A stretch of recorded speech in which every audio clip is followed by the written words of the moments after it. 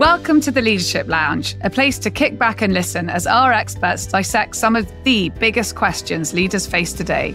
I'm Emma Combe, Leadership Advisor in our London office, and today we're revisiting the topic of AI.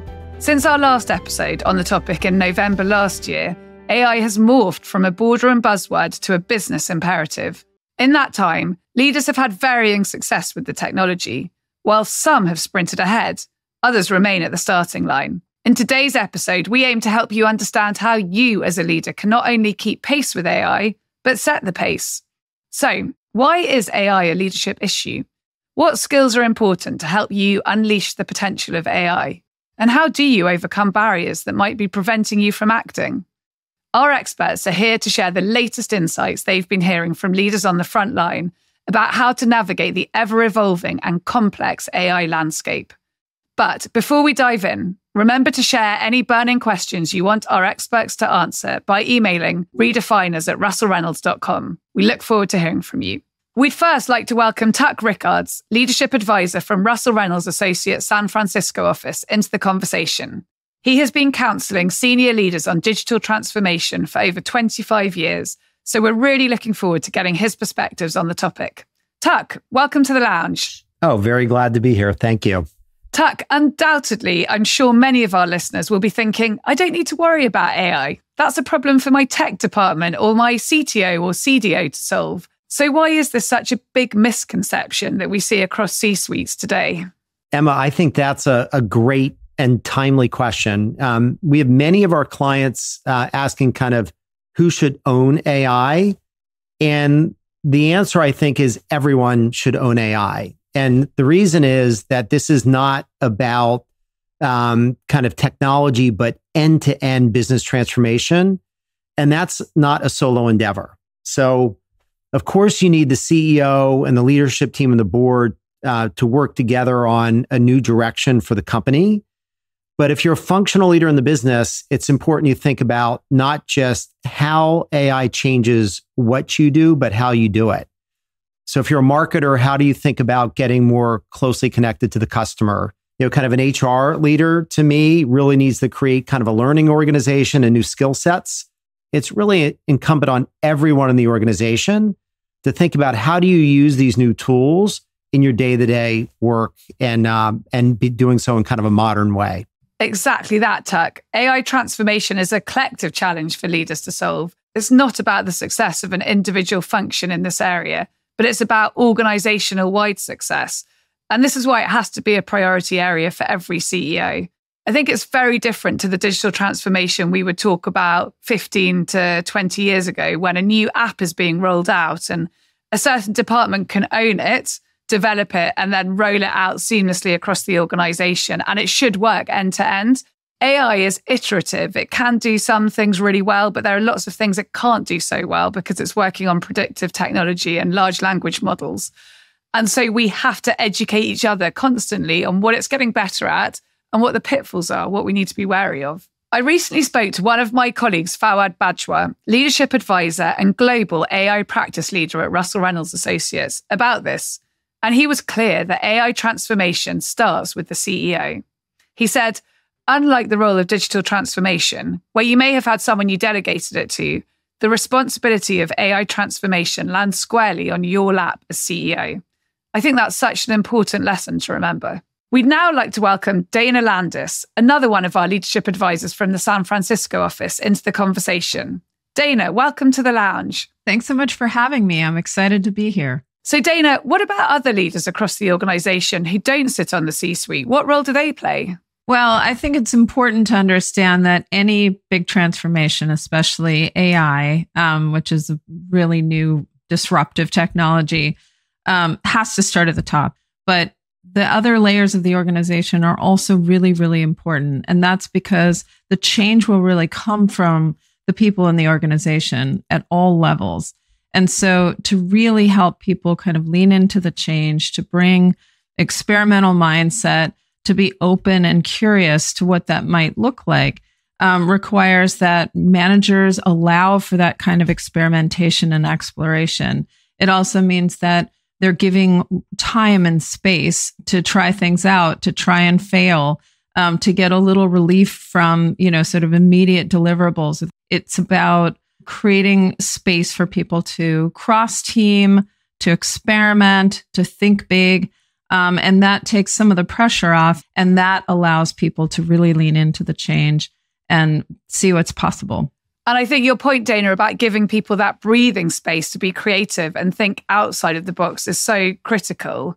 I also think it's really important to create time and space for agile working sessions where leaders can share learnings about the technology and what is and isn't possible. And a quote that I read that ties really nicely to this point was from Microsoft CEO Satya Nadella. He shared that to succeed in the ever-developing tech world, one needs to stay humble, stay hungry, and exhibit a growth mindset. To succeed in AI, you need to have an appetite for continuous learning and experimentation. You need to be comfortable admitting that you don't know it all. As we've mentioned, it's hugely important to blend a dual approach of top-down mandates with a culture of experimentation. The problem that our Global Leadership Monitor found is that only 35% of leaders agree that their organization has forward-thinking leadership who align resources to harness the power of AI. That sounds like a huge amount of missed opportunities to me. Dana, what skills are important to hone to help leaders unleash the potential of AI? One is around understanding the markets, the financials, how things are changing out there, ability to see around corners, lean into ambiguity. But you also have to think about the people's system because you're leading an organization through a change curve and you've got to bring people along with you. And it's important to understand there's a lot of change fatigue in the system. There's a lot of anxiety and fear. This is a really disruptive technology and people are uncertain about where this is headed. And so leaders who are able to address that and offer real vision and some clarity about where this is all headed helps to unleash some of that interest, curiosity, energy from the rest of the organization. And if you tie that vision to something that people can understand and get behind and rally around and align around, it's much more powerful. One, CEO we're working with really tied the AI revolution into revolutionizing their customer service and customer experience. This is something that people can get behind. They understand that direction. And then it's easier for them to understand what their role is in helping to shape that future. So there's an anchoring to a longer term vision and a vision that's meaningful to other people and a willingness to be flexible about how you get to that end. And that's where we see a lot of tech transformations fail, when leaders are unable to bring the entire organization along on the change journey. The leaders who would do well are those who understand that effectively managing change is one of the key skills for successful AI transformation. Beyond this, we also know skills like adaptability and curiosity are incredibly important.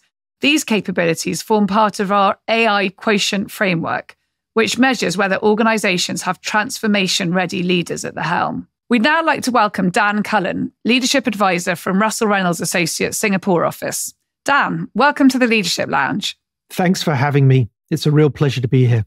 So Dan, often we think about AI in the context of technology adoption and implementation in a business. But what many leaders are learning is that first and foremost, AI is a leadership issue.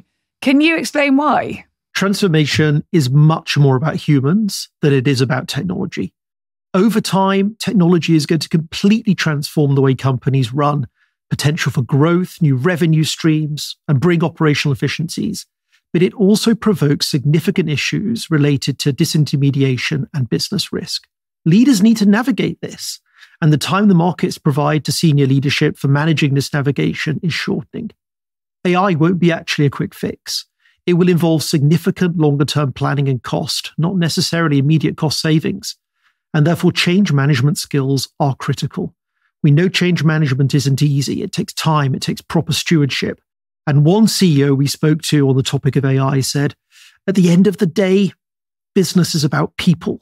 If you think about AI as a change initiative on steroids and then add regulations and risk on top, it's going to be a leadership challenge. It's not an isolated technology challenge.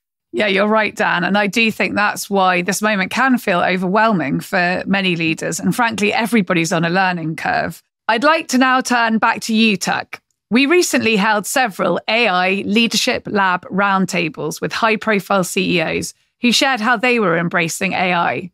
What do you think are the benefits for leaders if they're successful in capitalizing on the potential of AI?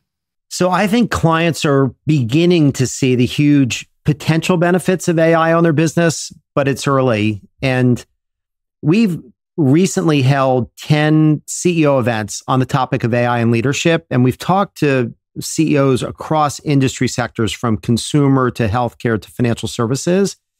And in consumer, we're hearing stories around how you can create kind of content and marketing in a fraction of the time with much more impact. We're hearing in healthcare, for example, how do you accelerate and automate kind of claim processing in ways that really is more efficient and saves money. So there's real use cases of these productivity improvements. And when you think about promoting team productivity, we've recently done some research that shows that 74% of leaders are excited about the potential for those near-term productivity impacts. What I think we're excited about from a leadership transformation perspective is the data also shows that 58% of leaders believe that AI has the potential to create new revenue streams. So there's a really interesting recent research piece by BCG on HBS looking at the impact of AI on knowledge workers.